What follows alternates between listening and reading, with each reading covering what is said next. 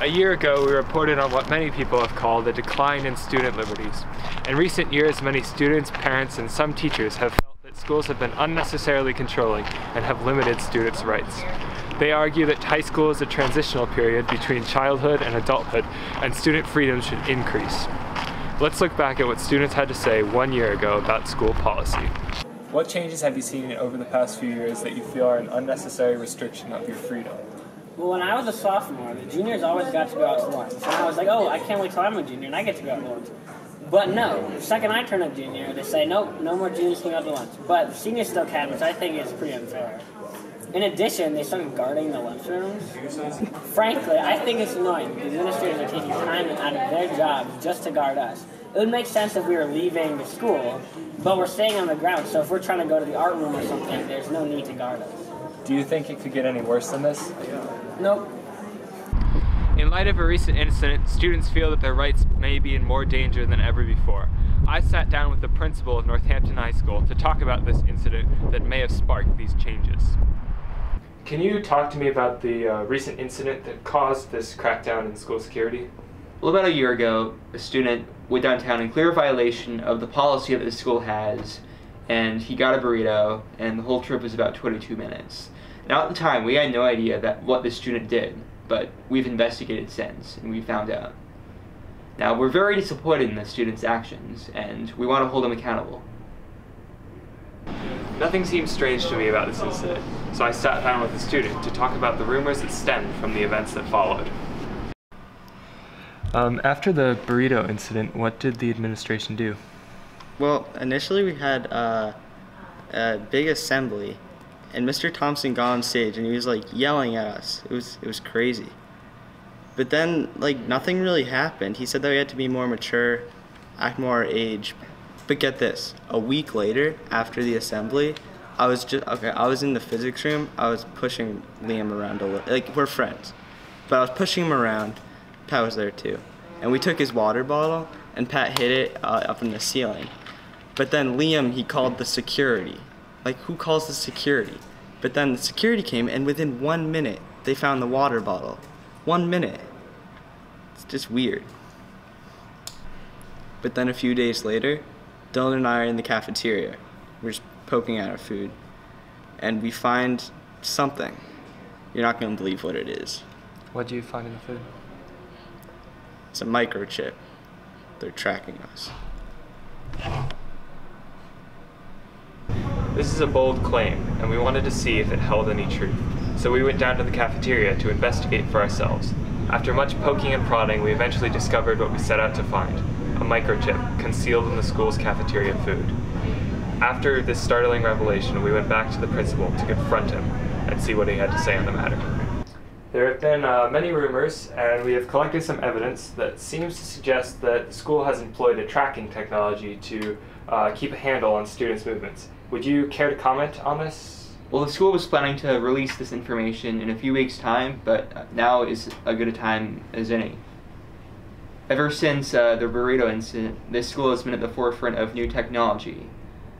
We've been able to track students throughout the school day, and bullying has gone way down. There have been any violent incidents ever since. Attendance rate has gone way up.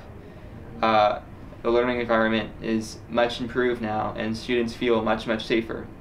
I still had more questions, so I asked the principal if he could go into more depth on how the new student monitoring system actually worked. To answer my questions, he pointed me to the original creator of the tracking chips. Yeah, so you asked about the chips that we're working on. So these are chips that we're using to track the students. It's really beneficial, so we don't have to do attendance anymore. We know where the students are, if they're in the room, if they're out of the room. And the administrators have asked me to build these chips. I used to teach kids, I loved it, but now all I do every day is work to make these chips better. Our initial generation of chips that we were ending up in the students were far too big, and they lodge under the students' skin, and they were looking very lumpy and kind of Frankenstein with lumps in their neck. And now we're on to our 3rd or 4th generation, and they're much smaller, and the students don't notice when they ingest them in the cafeteria food or the water bottle fillers. Very subtle. We can insert the chips in the water, and the students will drink them, and they don't even realize that they're being injected with these chips that will follow them throughout the school. But like I said, it's a huge benefit for the teachers that are still teaching, because you don't have to take attendance anymore. Students would just come in and out. We know when they're in our rooms.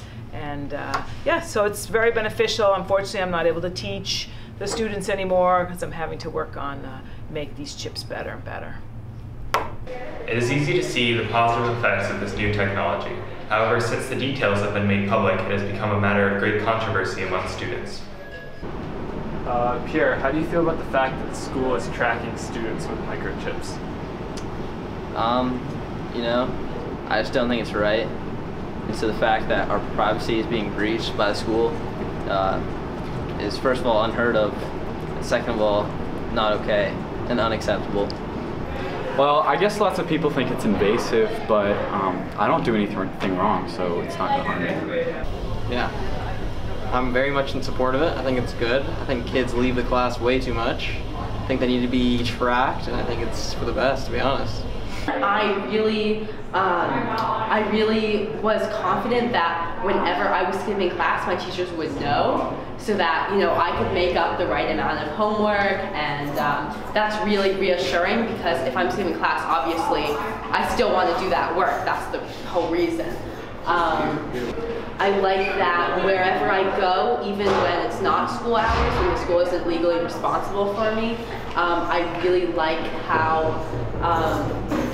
they know where I am. They care about me. So if they think I'm doing something illegal, they'll call the cops on me. That's really reassuring. Yeah. Thanks for your opinion. Students held various views on the issue. Some supported it, some were against it, and some were just sarcastic. Here's what the principal had to say about it. Some students have expressed concern that this may be a violation of their rights. Do you have any thoughts on the matter? Well, safety at the school is their #1 priority, so if students feel as though their rights are compromised, I can only say that they're much safer than they would be otherwise. So I can only say that this tracking technology is doing much more good than harm. And as of now, that appears to be the case. It's amazing what new technology can do when implemented in schools. I'm Ben Raivel, and you've been watching What's Next?